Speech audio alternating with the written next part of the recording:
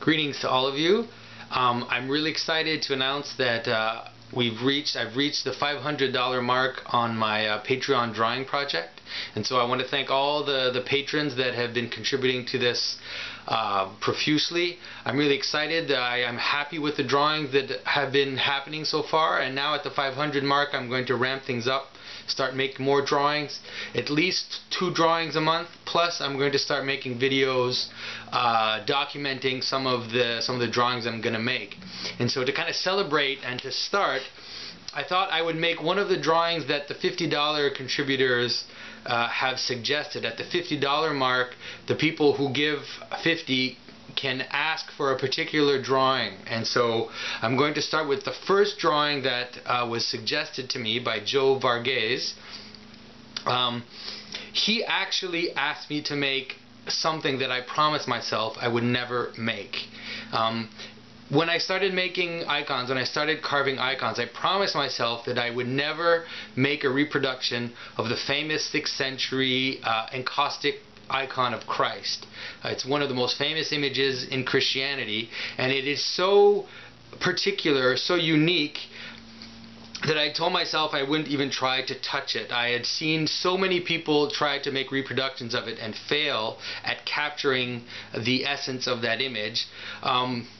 But when Joe asked me, at first I thought, no, I'm not going to do it. But then slowly, as the weeks went on, it was kind of mulling over in my mind, and I thought, okay, this isn't a carving. I made this Patreon project to push myself further and to try new things. And so I'm actually going to try to make this image, and I'm going to document it as I'm going. I'm a bit nervous. I'm a bit terrified, to be honest. But I'm going to spend a lot of time looking at the image, and I'm not going to try to make a reproduction, like a photographic reproduction of it. I'm going to try to capture as much as I can of the mysterious aspect of that image. One of the important things for me in making this project was that I tried to be as freehand as possible.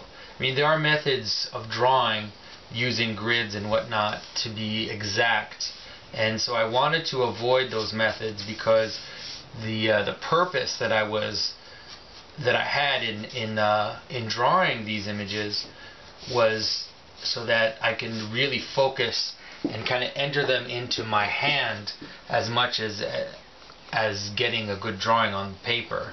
And so by drawing it freehand, I have to be way more attentive to what I'm doing than if I would use a more technical process. I mean, I guess the puzzle of this image is how to make the image without it looking like it's 2 different faces, while at the same time preserving the duality which appears in his expression.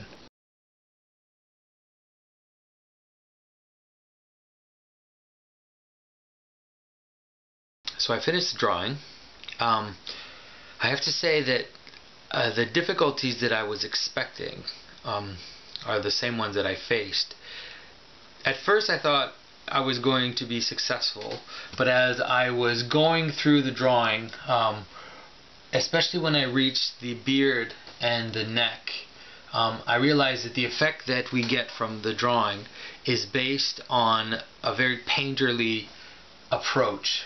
It's based on an almost impressionistic feeling in the painting, and so it helped me to understand why so many iconographers today fail to reproduce this image successfully, because most of modern iconography has a very linear technique, and so it struggles to find where the form ends and where the forms begin.